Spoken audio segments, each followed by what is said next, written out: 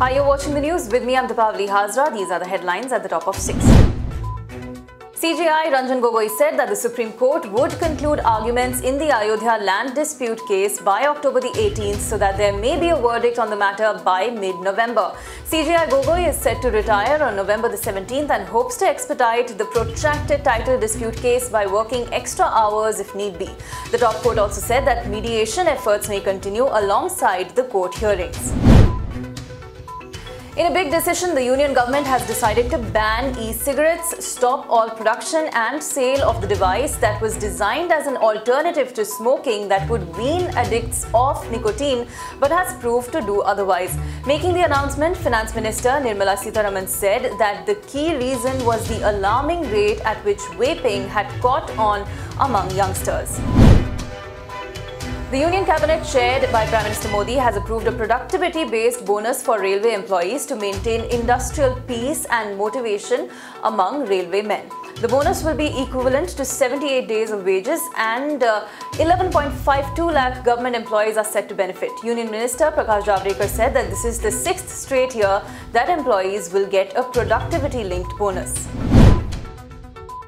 The European Parliament supported India on the Kashmir issue, calling Pakistan an ambiguous country. Backing India, members of the Parliament said that it was essential to look at terror acts in India and acknowledge the fact that the terrorists infiltrated from the neighbouring country. Members of the Parliament condemned Pakistan for providing a safe haven to terrorists. In a video captured of the incident, Indian troops can be seen successfully thwarting an infiltration attempt by Pakistan's Border Action Team.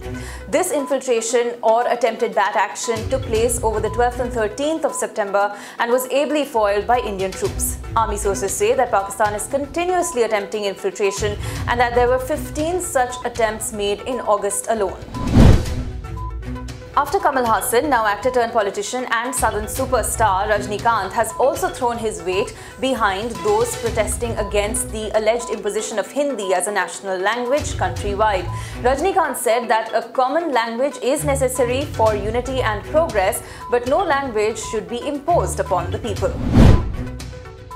A bipartisan group of 44 influential lawmakers has urged the Trump administration to reinstate India's designation as a beneficiary developing nation under the key GSP trade program.